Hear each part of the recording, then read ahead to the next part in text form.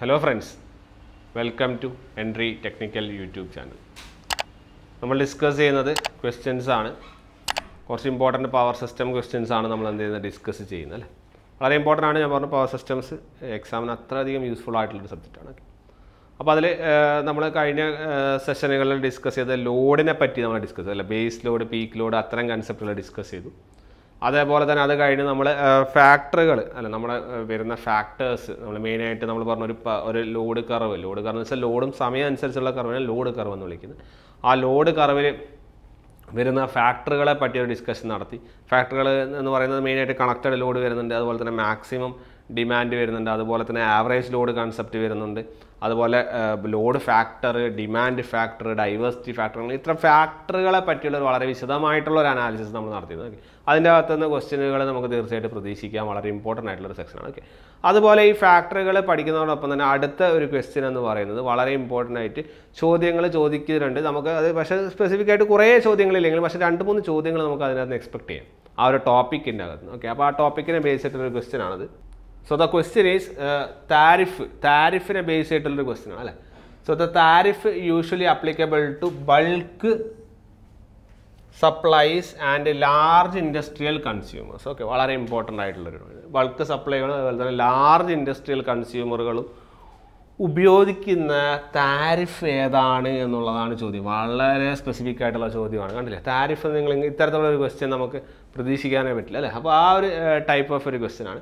അപ്പോൾ ഒരു ക്വസ്റ്റ്യനിൽ കുറച്ച് താരിഫുകളുടെ പേര് പറഞ്ഞു. അപ്പോൾ ജനറലി താരിഫുകളൊന്ന് ഡിഫൈൻ ചെയ്യാം. അപ്പോൾ താരിഫ് എന്ന് പറഞ്ഞാൽ നമ്മൾ പണ്ട് മുതലേ പറയുന്നത് വാടക അല്ല, നമ്മൾ ഉപയോഗിക്കുന്ന കൺസെപ്ഷൻ. ഇപ്പോൾ നമ്മളിവിടെ ഇപ്പോൾ ഈ മൊമെൻറ്റിലിരിക്കുമ്പോൾ ഇവിടെ പല ലൈറ്റ്സ്, AC എല്ലാതും ഓണാണ് അല്ലേ? അപ്പോൾ അതിൻ്റെ ഒരു താരിഫ് നമ്മൾ എന്ത് ചെയ്യേണ്ടത്? തീർച്ചയായും അതുപോലെ തന്നെ നിങ്ങൾ വീടുകളിലിരിക്കുമ്പോൾ നമ്മൾ എന്ത് ചെയ്യും? താരിഫ് നമ്മൾ ഉപയോഗിക്കുന്ന ഇലക്ട്രിക്കൽ എനർജി, നമ്മളൊരു കൺസ്യൂമറാണ്. ആ കൺസ്യൂമർ കൺസ്യൂം ചെയ്യുന്ന ഇലക്ട്രിക്കൽ എനർജിക്ക് നമ്മൾ എന്ത് ചെയ്യണം? പൈസ കൊടുക്കണം. അതിനെയാണ് താരിഫ് എന്നുള്ള ലെവലിൽ വിളിക്കുന്നത്.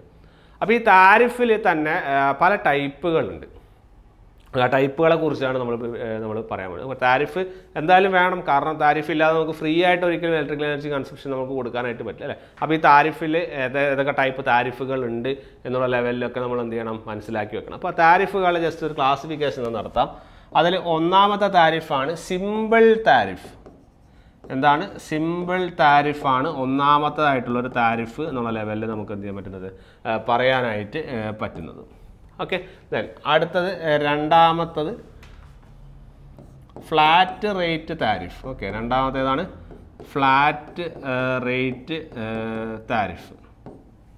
ദെൻ മൂന്നാമത്തത് ബ്ലോക്ക് റേറ്റ് താരിഫ്.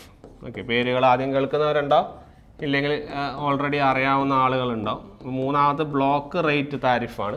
ദെൻ നാലാമത്തത് നിങ്ങളുടെ മാക്സിമം ഡിമാൻഡ് താരിഫ്.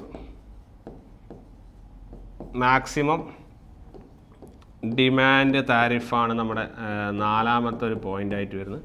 ദെൻ അഞ്ചാമത്തത് എന്ന് പറയുന്നത് to part താരിഫാണ്. To part tariff. അതുപോലെ തന്നെ ആറാമത്തത് 3 part tariff. ആറാമത്തത് 3 part tariff. Then finally your 7th one is your power factor tariff. Okay, വളരെ ഇമ്പോർട്ടൻ്റ് ആയിട്ടുള്ള താരിഫാണ് പവർ ഫാക്ടർ താരിഫ്. ഓക്കെ, അപ്പോൾ ഇത്രയും താരിഫ് ഫീച്ചറുകളാണ്, താരിഫുകളാണ് നമുക്ക് പഠിക്കാനായിട്ട് ഉള്ളത്. ഓക്കെ, അപ്പോൾ ഈ താരിഫിൻ്റെ സ്പെഷ്യാലിറ്റികളാണ് അറിയേണ്ടത്. ആദ്യം സിമ്പിൾ താരിഫ്. ഈ സിമ്പിൾ താരിഫ് തന്നെ വേറൊരു പേരും കൂടി വിളിക്കാം, അതാണ് യൂണിഫോം റേറ്റ് താരിഫ്. അപ്പോൾ ആ ഒരു വേർഡിൽ നിന്ന് തന്നെ നിങ്ങൾക്ക് അതിൻ്റെ സ്പെഷ്യാലിറ്റി നിങ്ങൾക്ക് കിട്ടുമായിരിക്കും. Uniform rate താരിഫാണ്. അതായത് ഈ സിമ്പിൾ താരിഫ് കൊണ്ട് ഉദ്ദേശിക്കുന്നത്, അല്ലെങ്കിൽ യൂണിഫോം റേറ്റ് താരിഫ് കൊണ്ട് ഉദ്ദേശിക്കുന്നത് എന്താണ്? നിങ്ങൾ ഒരു സ്പെസിഫിക് എമൗണ്ട് ഓഫ് എനർജി നിങ്ങൾ യൂസ് ചെയ്യുന്നു. ഒരു ഇത്ര കിലോ വാട്ട് അവർ നമ്മൾ യൂസ് ചെയ്യും. 1 കിലോ വാട്ട് അവർ ആണ് നമ്മളൊരു യൂണിറ്റ് എന്ന് പറയുന്നത് അല്ലേ? അപ്പോൾ ഇത്ര യൂണിറ്റ് നിങ്ങൾ യൂസ് ചെയ്യുന്നു, അതിനൊരു കൃത്യമായിട്ടുള്ളൊരു ചാർജസ്. അപ്പോൾ യൂസ് ചെയ്യുന്നതിനനുസരിച്ച് ചാർജസ്, അതിന് ഒരു യൂണിഫോം റേറ്റ്. ഇപ്പോൾ ഒരു 5 രൂപ അല്ലെങ്കിൽ 7 രൂപ എന്ന് പറഞ്ഞാൽ അത് തന്നെയാണ് എല്ലാ സമയത്തും. നിങ്ങൾ എത്ര ഉപയോഗിച്ചാലും അത് തന്നെ മനസ്സിലായി. അപ്പോൾ ഒരേ കൺസംഷനും അതുപോലെ തന്നെ റേറ്റും സെയിം, ലീനിയർലി പ്രൊപ്പോർഷണൽ എന്നുള്ള ലെവലിൽ വരും. അപ്പോൾ ഉപയോഗിക്കുന്ന റേറ്റിനനുസരിച്ചിട്ട് അതേ ഓർഡറിൽ തന്നെ പൈസ, ഫിക്സഡ് എമൗണ്ട് ഓഫ് അല്ലെങ്കിൽ fixed tariff rate, same tariff rate, അതാണ് uniform tariff rate. Uniform rate, uniform consumption. ആ റേറ്റ് എന്ന് പറഞ്ഞാൽ വളരെ യൂണിഫോം ആയിരിക്കും. അപ്പോൾ ഉപയോഗിക്കുന്നു, എന്ത് ചെയ്യുന്നു, കൊടുക്കുന്നു, ഒരേ റേറ്റിൽ എന്ത് ചെയ്യുന്നു നമുക്ക് കൊടുക്കും. അതിന് യൂണിഫോം റേറ്റ് താരിഫ് എന്ന് പറയും. ഇനി അടുത്തത് ഫ്ലാറ്റ് റേറ്റ് താരിഫാണ്. ഇത് വളരെ ഇമ്പോർട്ടൻ്റ് ആയിട്ടുള്ള ഒരു ഇതാണ് ഫ്ലാറ്റ് റേറ്റ് താരിഫ്. ഓക്കെ, അപ്പോൾ ഫ്ലാറ്റ് റേറ്റ് താരിഫ് എന്ന് പറഞ്ഞാൽ നമുക്ക് ഇപ്പോൾ ഞാനിപ്പോൾ ഇവിടെ നിൽക്കുന്ന ഒരു സ്ഥലം ഒരു ബിൽഡിംഗ് ആണ്. പക്ഷേ നിങ്ങൾ ഇരിക്കുന്ന സ്ഥലം ചിലപ്പോൾ ഒരു വീടാവാം, അല്ലെങ്കിൽ ഒരു ഓഫീസാവാം, അല്ലെങ്കിൽ വേറെ ഏതെങ്കിലും സ്ഥലമാവാം. അതായത് ഈ വീടുകളിൽ ഇപ്പോൾ ഡൊമസ്റ്റിക് കൺസ്യൂമറുകളായിരിക്കില്ല ഇപ്പോൾ ബിൽഡിങ്ങിൻ്റെ കൺസ്യൂമറിൻ്റെ പൈസ, കൺസ്യൂമർ ഉപയോഗിക്കുമ്പോൾ കൊടുക്കേണ്ട പൈസ. അത് തന്നെയായിരിക്കും ഒരു ഓഫീസിലേക്ക് പോകുമ്പോൾ, ഒരു ഹോസ്പിറ്റൽസിലേക്ക് പോകുമ്പോൾ, തിയേറ്റേഴ്സിലേക്ക് പോകുമ്പോൾ, ഇതൊക്കെ ഡിഫറെൻ്റ് ആണ്. അപ്പോൾ different കൺസ്യൂമറുകൾ, different consumers R rated at different rate. Consumer ഉപയോഗിക്കുന്ന സ്ഥലവും ആ റേറ്റും എന്താണ് വ്യത്യാസമാണ്. അപ്പോൾ different consumers are dealing with different rates. അപ്പോൾ ഓരോ കൺസ്യൂമറിനനുസരിച്ചിട്ട് എന്ത് ചെയ്യും, റേറ്റുകൾ മാറിക്കൊണ്ടേയിരിക്കും. So different consumers rate different rate, അതിനെയാണ് എന്ത് ചെയ്യുന്നത് ഫ്ലാറ്റ് റേറ്റ് താരിഫ് എന്ന് വിളിക്കുന്നത്. കൺസ്യൂമറിനനുസരിച്ച് റേറ്റ് പോകുന്നത് ഫ്ലാറ്റ് റേറ്റ്. അപ്പോൾ ആദ്യം പറഞ്ഞ എന്താണ്, യൂണിഫോം റേറ്റ് താരിഫാണ്, ഉപയോഗിക്കുന്നു കൊടുക്കുന്നു, ഒരേ റേറ്റിൽ എന്ത് ചെയ്യുന്നു നിങ്ങൾക്ക് താരിഫ് വരുന്നു, ഒരേ rate uniform rate. Flat rate tariff different consumers rate different rate. മൂന്നാമത് ബ്ലോക്ക് റേറ്റ് താരിഫാണ്. ഇതൊക്കെയായിരിക്കും നിങ്ങൾ കൂടുതൽ കണ്ടിട്ടുണ്ട്. ബ്ലോക്ക് റേറ്റ് എന്ന് പറഞ്ഞാൽ ഒരു ഫിക്സഡ് ബ്ലോക്ക് ഓഫ് യൂണിറ്റ്, ഇപ്പോൾ 100 മുതൽ ഒരു 200 യൂണിറ്റ് വരെ ഇത്ര പൈസ, അതായത് 200 മുതൽ 250 വരെ അടുത്തൊരു പൈസ, 250 300 വരെ നെക്സ്റ്റ് റേറ്റ്. അങ്ങനെ ഓരോ ബ്ലോക്കായിട്ട് റേറ്റുകൾ മാറിക്കൊണ്ടേയിരിക്കുന്നതിനെയാണ് ബ്ലോക്ക് റേറ്റ് താരിഫ്. നമ്മുടെ വീടുകളിലൊക്കെ റെസിഡൻഷ്യൽ കൺസ്യൂമേഴ്സിലൊക്കെ നമുക്ക് അതാണ് അപ്ലൈ. റെസിഡൻഷ്യൽ കൺസ്യൂമർ മാത്രമല്ല എല്ലായിടത്തും ഇത് തന്നെയാണ് അപ്ലൈ ചെയ്യുന്നത്. ഓക്കെ, ഒരു ബ്ലോക്കിന് ഒരു ചാർജ്, ഒരു ബ്ലോക്കിന് വേറെ ചാർജ്, അങ്ങനെ ബ്ലോക്കുകൾക്കനുസരിച്ച് എന്ത് ചെയ്യുന്നത് നമ്മുടെ ചാർജുകൾ മാറുന്നത്. അതാണ് ബ്ലോക്ക് റേറ്റ് താരിഫ് എന്ന് വിളിക്കുന്നത്. ഓക്കെ, അപ്പോൾ കൺസെപ്റ്റാണ് പറയുന്നത്. കൺസെപ്റ്റ് ക്ലിയർ ആയില്ല. അടുത്ത മാക്സിമം ഡിമാൻഡ് താരിഫാണ്. മാക്സിമം ഡിമാൻഡ് താരിഫിൻ്റെ പ്രത്യേകത എന്താണെന്ന് പറഞ്ഞാൽ ഈ മാക്സിമം ഡിമാൻഡ് താരിഫിൽ നമ്മൾ ഉപയോഗിക്കുന്നത് നമ്മൾ സാധാരണ മീറ്റർ അല്ല എന്നുള്ള കാര്യം ആദ്യം മനസ്സിലാക്കാം. നമ്മൾ മാക്സിമം ഡിമാൻഡ് മീറ്ററാണ് ഉപയോഗിക്കുന്നത്. എന്തിനാണ് ഉപയോഗിക്കുന്നത് പറഞ്ഞാൽ four big and your large consumers. നമ്മൾ ഫാക്ടറികളോ അല്ല അത്തരത്തിലുള്ള വലിയ കൺസ്യൂമറുകൾ നമ്മൾ സാധാരണ മീറ്റർ കൊണ്ടുവച്ചിട്ട് കാര്യമില്ല. അവിടെ നമുക്ക് ആ മാക്സിമം ഡിമാൻഡ് കണക്കാക്കാൻ പറ്റില്ല. മാക്സിമം ഡിമാൻഡ് എന്ന് പറയുമ്പോൾ നിങ്ങൾ ആലോചിക്കുക വലിയ സാധനമാണ്. കാരണം നിങ്ങൾ കഴിഞ്ഞ ക്ലാസ്സിൽ പഠിച്ച മാക്സിമം ഡിമാൻഡ് എന്ന് പറഞ്ഞാൽ എന്താണ്, ഒരു സ്റ്റേഷൻ്റെ ഇൻസ്റ്റാൾഡ് കപ്പാസിറ്റിയെ മനസ്സിലാക്കാനുള്ള കഴിവ് ആർക്കുണ്ട്, മാക്സിമം ഡിമാൻഡ് ഉണ്ട് അല്ലേ. അപ്പോൾ മാക്സിമം ഡിമാൻഡ് എന്ന് പറഞ്ഞാൽ വലിയ ആൾക്കാർക്ക്, ബിഗ് ലാർജ് കൺസ്യൂമേഴ്സിന് വരുന്നതാണ് എന്ത് നിങ്ങളുടെ മാക്സിമം ഡിമാൻഡ്. സോ അത്തരം സ്ഥലങ്ങളിൽ മാക്സിമം ഡിമാൻഡ് മീറ്ററുകളാണ് നമ്മൾ എന്ത് ചെയ്യുന്നത് വെക്കുന്നത് അല്ലേ. സോ മാക്സിമം ഡിമാൻഡ് മീറ്റർ നമ്മൾ ഉപയോഗിക്കുന്നത് എവിടെയാണ്, big consumers or large consumers ഉപയോഗിക്കുന്നത് ഏതാണെന്ന് ചോദിച്ചു കഴിഞ്ഞാൽ ഏതാണ്, മാക്സിമം ഡിമാൻഡ് മീറ്റർ ആണ്. സോ അതായിരുന്നു നിങ്ങളുടെ ക്വസ്റ്റ്യൻ എന്തായിരുന്നു, the tariff usually applicable to bulk supplies and large industrial consumers. Bulk സപ്ലൈകളും large industrial കൺസ്യൂമേഴ്സിൽ ഉപയോഗിക്കുന്ന താരിഫ് ഏതാണ്, മാക്സിമം ഡിമാൻഡ് താരിഫ്. ക്ലിയർ ആയില്ലേ. ഇതാണ്. ഇനി രണ്ടെണ്ണം ഡിഫൈൻ ചെയ്യുന്നത് 2 പാർട്ട് ഉണ്ട് 3 പാർട്ട് ഉണ്ട് അല്ലേ. ഫ്ലാറ്റ് റേറ്റ് താരിഫ് എന്തായിരുന്നു, ഓരോ കൺസ്യൂമറിനും ഓരോ റേറ്റ്. യെസ്. ഇനി അടുത്താണ് 2 പാർട്ട് താരിഫ്. ഇത് വളരെ ഇമ്പോർട്ടൻ്റ് ആണ്. 2 പാർട്ടും 3 പാർട്ടും നിങ്ങൾ എക്കണോമിക്സിലും പഠിക്കുന്നുണ്ട്. ഈ സാധനം സെയിം സാധനം അവിടെയും പഠിക്കുന്നുണ്ട്. ഓക്കെ, കോസ്റ്റിൻ്റെ രൂപത്തിലാണ് നമ്മളിത് പറയുക.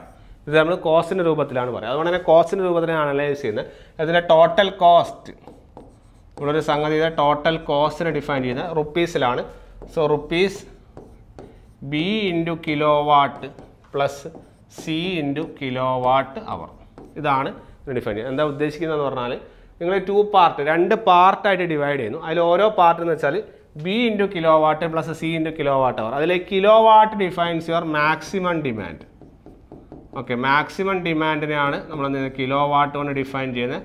അതുപോലെ തന്നെ കിലോ വാട്ട് അവർ ഡിഫൈൻ ചെയ്യുന്നത് നമ്മൾ എത്ര യൂണിറ്റ്സ് ജനറേറ്റ് ചെയ്യും. നമ്മൾ കഴിഞ്ഞ ക്ലാസ് പഠിച്ചില്ലേ, കിലോ വാട്ട് അവർ എന്ന് പറഞ്ഞാൽ എത്രയാണ്, എത്ര യൂണിറ്റ്സ് ജനറേറ്റ് ചെയ്യുന്നു എന്നുള്ളതാണ്. So number of units generated ആണ് നിങ്ങളുടെ എന്ത് കിലോ വാട്ട് അവറിനെ സൂചിപ്പിക്കുന്നത്. അപ്പോൾ ഒരു പ്ലാന്റിൽ ഈ 2 പാർട്ട് താരിഫ് അല്ലെങ്കിൽ 2 പാർട്ട് കോസ്റ്റ്, ഇത് കോസ്റ്റാണ്. കോസ്റ്റ് എന്ന് പറഞ്ഞാൽ എന്താണ്, നിങ്ങളെ മാക്സിമം ഡിമാൻഡിൻ്റെയും നിങ്ങൾ എത്ര യൂണിറ്റ്സ് ജനറേറ്റ് ചെയ്യുന്നു അതിൻ്റെ ഒരു സമ്മിനെയാണ് നമ്മൾ എന്ത് ചെയ്യുന്നത് 2 പാർട്ട് താരിഫ് എന്നുള്ള ലെവലിൽ നമ്മൾ വിളിക്കുന്നത്. ഓക്കെ, അപ്പോൾ ഇതിനെ ബേസ് ആയിട്ടുള്ള താരിഫ്, അതിനാണ് 2 പാർട്ട് താരിഫ്. ഇത് കോസ്റ്റാണ്, ഇത് ഫിക്സഡ് കോസ്റ്റ് മാനുവൽസ്. അതിൽ തന്നെ നമ്മൾ പറയുന്നുണ്ട് ഫിക്സഡ് കോസ്റ്റ് ഉണ്ട്, അതുപോലെ തന്നെ വേരിയബിൾ കോസ്റ്റ് ഉണ്ട്, അതുപോലെ തന്നെ ആനുവൽ കോസ്റ്റ് ഒക്കെ ഉണ്ട്. ഓക്കെ, അപ്പോൾ അതിലുള്ള നമ്മൾ ഇതാണ് നിങ്ങളുടെ ഒരു ടോട്ടൽ കോസ്റ്റ് എടുത്തു കഴിഞ്ഞാൽ ഈ 3ൻ്റെ സമ്മാണ്. ഓക്കെ, ഈ 3 എണ്ണത്തിന് എന്താണ് സമ്മാണ്. അതിൽ നമ്മൾ പറയുന്ന യൂണിറ്റ്സ് ജനറേറ്റഡ് എന്നൊക്കെ പറയുന്നത് നമ്മളെ ഈ ആനുവൽ കോസ്റ്റിൽ വരുന്ന സംഗതിയാണ്. ഓക്കെ, അപ്പോൾ അത് ഈ 3 കൺസെപ്റ്റുകളാണ് വരുന്നത്. അപ്പോൾ ഇതേ കൺസെപ്റ്റ് തന്നെയാണ് നമ്മൾ 3 പാർട്ട് താരിഫ് എന്ന് പറയുന്നത്. 3 part tariff. 3-part tariff. 3-part tariff ഞാൻ പറയുമ്പോൾ ടോട്ടൽ കോസ്റ്റ് എന്ന് പറയുമ്പോൾ എന്ത് വരും? യെസ്, നമ്മളെ ടോട്ടൽ കോസ്റ്റ് എന്ന് പറയുമ്പോൾ ഇത് മൂന്നും rupees A plus B KW plus C kWh. ഈ മൂന്ന് കോസ്റ്റുകളും വരും. നമുക്ക് ഫിക്സഡ് കോസ്റ്റും വരും, അതുപോലെ തന്നെ നമ്മളുടെ റണ്ണിങ് കോസ്റ്റും വരും. റണ്ണിങ് കോസ്റ്റാണ് ഈ സംഭവം, kWh. നമ്മൾ എത്രത്തോളം റൺ ചെയ്തു, എത്ര യൂണിറ്റ്സ് ജനറേറ്റ് ചെയ്യുന്ന കാര്യം, അത് കോസ്റ്റിനെ പറ്റിയിട്ടുള്ള അത് പിന്നെ ഡിസ്കഷൻ നടത്താം. ഇപ്പോൾ നമ്മൾ മനസ്സിലാക്കാതെ റണ്ണിങ് കോസ്റ്റിനെ സൂചിപ്പിക്കുന്നതാണ് കേട്ടോ, റണ്ണിങ് കോസ്റ്റിനെ സൂചിപ്പിക്കുന്നതാണ് അത്. ഇതുപോലെ തന്നെ ഇത് നിങ്ങളുടെ ഫിക്സഡ് കോസ്റ്റിനെ സൂചിപ്പിക്കുന്നത്, എത്ര kWh നമ്മൾ എന്ത് ചെയ്യുന്നു വരുന്നു എന്നുള്ള ലെവലിലാണ് സൂചിപ്പിക്കുന്നത്. ഓക്കെ, അത് ഞാൻ കോസ്റ്റിൻ്റെ ടോപ്പിക്സ് എടുക്കുമ്പോൾ ഞാൻ ക്ലിയർ ആക്കി തരാം. ഇപ്പോൾ ജസ്റ്റ് മനസ്സിലാക്കുക, ഇങ്ങനെ ഇതിനെ ബേസ് ചെയ്ത്, ഈ കോസ്റ്റിനെ ബേസ് ചെയ്തിട്ട് ഫിക്സഡ് കോസ്റ്റിൻ്റെ ഇതിനെയും ബേസ് ചെയ്തിട്ട് തന്നെയാണ് നമ്മൾ എന്ത് ചെയ്യുന്നത്, നമ്മൾ ആ കോസ്റ്റുകളെ ഡിഫൈൻ ചെയ്യുന്നത്. ഓക്കെ, അപ്പോൾ എന്തിനെ ഡിഫൈൻ ചെയ്യുന്നത്? താരിഫിനെ ഡിഫൈൻ ചെയ്യുന്നത് ഈ പറഞ്ഞ ഫിക്സഡ് കോസ്റ്റിനെയും റണ്ണിങ് കോസ്റ്റിനും ഒക്കെ ബേസ് ചെയ്തിട്ടാണെന്നുള്ള കാര്യം ഓർത്ത് വയ്ക്കുക. ഓക്കെ, അപ്പോൾ ഇതാണ് ഇതിൻ്റെ ഒരു അനാലിസിസ്. ഇനി അടുത്തത് വരുന്ന ഒരു power factor താരിഫാണ്. Okay, power factor താരിഫാണ് അടുത്തത്. Yes, power factor tariff. Power factor താരിഫിൽ നിങ്ങൾ പറഞ്ഞ പോലെ ഈ കൺസ്യൂമേഴ്സിന് പവർ ഫാക്ടറിനനുസരിച്ചിട്ട് നമ്മൾ എന്ത് ചെയ്യുന്നു, നമ്മൾ ആ ഒരു താരിഫിന് എന്ത് ചെയ്യുന്നു, കാൽക്കുലേറ്റ് ചെയ്യുന്നു. അപ്പോൾ കൺസ്യൂമറിൻ്റെ power factor vary ചെയ്യുന്നതിനനുസരിച്ച് tariff calculate ചെയ്യുന്നതിനാണ് പവർ ഫാക്ടർ താരിഫ് എന്നുള്ള ലെവലിൽ വിളിക്കുന്നത്. ഓക്കെ, ഈ പവർ ഫാക്ടർ താരിഫിൽ നിങ്ങൾ നോട്ട് ചെയ്യാനുള്ളത് 3 പോയിന്റുകളാണ്. അതായത് ഇതിൻ്റെ ടൈപ്പുകൾ വളരെ ഇമ്പോർട്ടൻ്റ് ആണ്. Okay, A B and C, ആ പേരുകൾ മാത്രമേ പഠിക്കാനുള്ളൂ, വേറെ ഒന്നും നമ്മൾ പഠിക്കാനില്ല. അതിലൊന്നാണ് KVA maximum demand tariff. Maximum demand, KVA maximum demand. അതുപോലെ തന്നെ sliding scale tariff, sliding scale tariff. അതുപോലെ തന്നെ KW and KVAR tariff, KW and KVAR tariff. ഇത് മൂന്നും ഏതിൽ വരുന്നതാണ്? പവർ ഫാക്ടർ മീറ്ററിൽ വരുന്ന സബ് ഡിവിഷൻ താരിഫുകളാണ്. ഓക്കെ, ഡീറ്റെയിൽസിലേക്കൊന്നും പോകേണ്ട, ജസ്റ്റ് പേര് മാത്രം അനലൈസ് ചെയ്താൽ മതി. പവർ ഫാക്ടർ താരിഫിൽ ഒരു 3 എണ്ണമാണ് ആരൊക്കെ?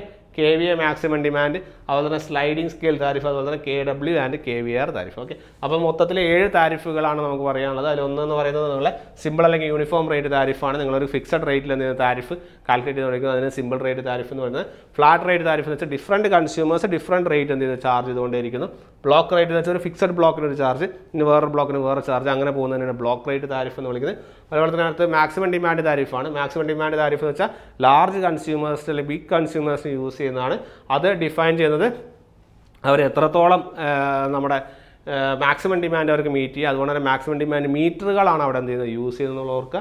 പിന്നെ 2-part താരിഫ് ഉണ്ട്, അതുപോലെ 3-part താരിഫ് ഉണ്ട്. നിങ്ങളുടെ ഫിക്സഡ് കോസ്റ്റും റണ്ണിങ് കോസ്റ്റും വരുന്ന കൺസെപ്റ്റുകളാണ്. അപ്പോൾ അത് ഫിക്സഡ് കോസ്റ്റുകളാണ് നമ്മൾ KW കൊണ്ട് ഡിഫൈൻ ചെയ്യുന്നത്, running cost kWh. Okay, fixed cost KW, running cost kWh. Okay, അപ്പോൾ ആ ഫിക്സഡ് കോസ്റ്റ് ഡിഫൈൻ ചെയ്യാൻ വേണ്ടിയിട്ടാണ് KW വെക്കുന്നത്, റണ്ണിങ് കോസ്റ്റ് ഡിഫൈൻ ചെയ്യുന്നത് kWh ഡിഫൈൻ ചെയ്യുന്നത്.